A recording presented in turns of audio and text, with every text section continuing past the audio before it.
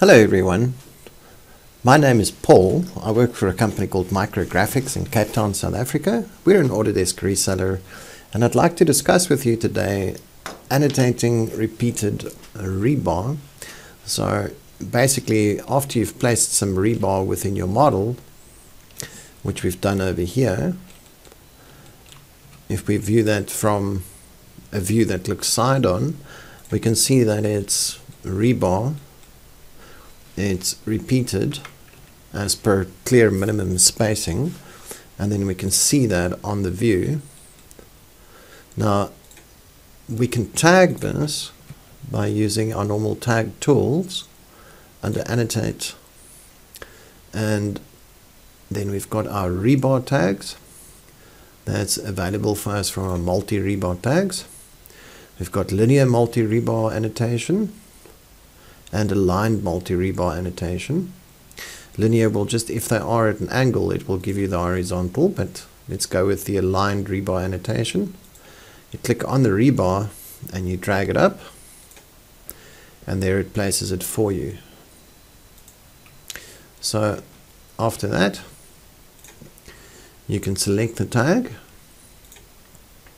and you'll see that you do have the ability to switch that out over here to the structural rebar, which also gives you the ability to see the number and the spacing. So we'll have a look in more detail at how we constitute this rebar tag, but to gain control over that, you would go to edit type, and there you'll see that this is the rebar family. It's got a tag family which is called structural MA rebar.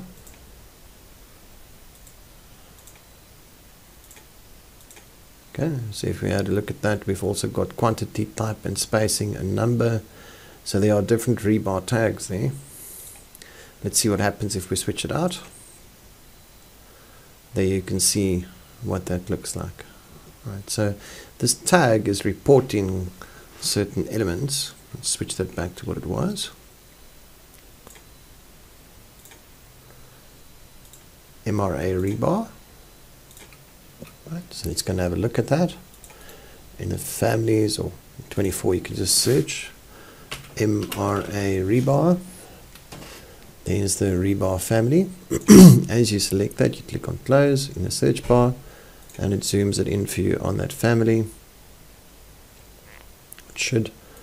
And it's going to have a look at that and edit that family.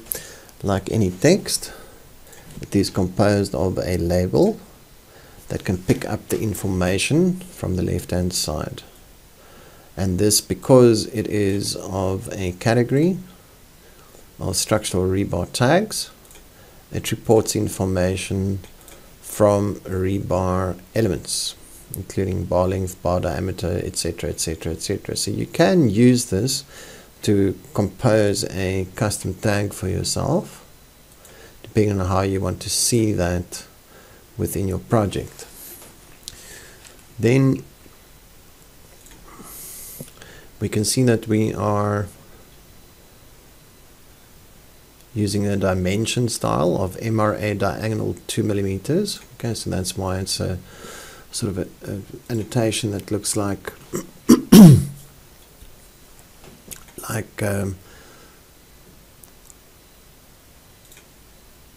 architectural. There you can see there's different ways of doing that.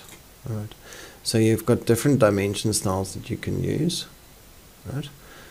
And then you've also got the ability to choose which of these rebar elements you want to annotate to, and that you can do from over here. So show all rebars in set, only one or some that you choose. Okay, select rebars in set to show. I'm going to say select none, and then I'm going to click on the first one and the last one and maybe one in the middle, and finish.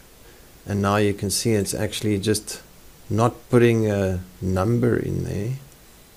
All right, and it says the total length that's being displayed over there. One last thing to note over here is that this little item is not showing in the right place, so we can tab onto that to select it, and we can drag that away, and we can also say must it have a leader or not, and we can place that over here somewhere. It just makes the display a bit cleaner, but it does indicate to whoever is reading that element what it's going to look like. And over here you can see we've gained access to the rest of that dimension, and you can control it from here.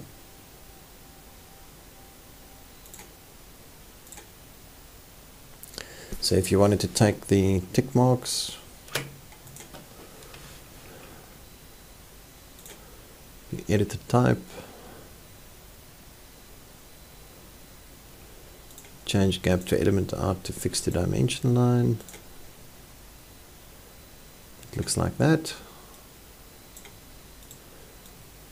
So you'll just have to learn how to manipulate that to look like something that you'd like. Of course, it's not always possible to get exactly what you want. You can also tab onto that element, make it look different, move it around a bit. So you've got quite a lot of control over what that element looks like.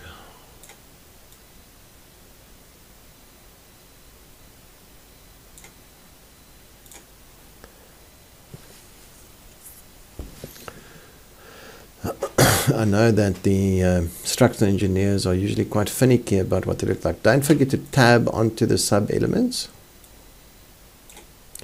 and also to look at the constituent parts of the dimension by going to edit type and choosing your objects over there, noticing that there are nested families and that you can search for those nested families within your family browser.